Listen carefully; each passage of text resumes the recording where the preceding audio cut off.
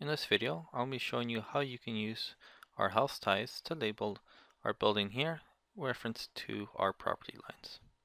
So to do that, I'm going to go to MS Annotate, Labels, and here we have a series of options. We have Auto or Manual.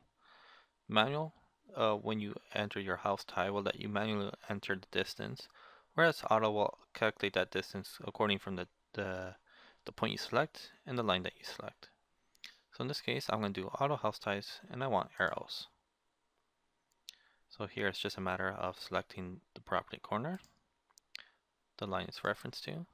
Now if this isn't the one you wanted, you can press escape. In this case it is, so I'm going to press enter.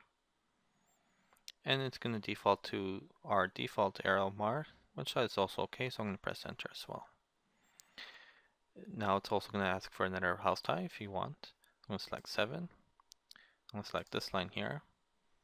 Instead of pressing enter, I can just do right click and then right click as well.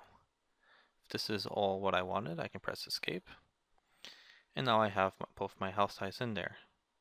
Now if you want to control the distance that's shown in here, you can go to our defaults, distances, and change the Leroy text size, as well as the decimals displayed. And that is how you use the house ties in MicroSurveyCAD.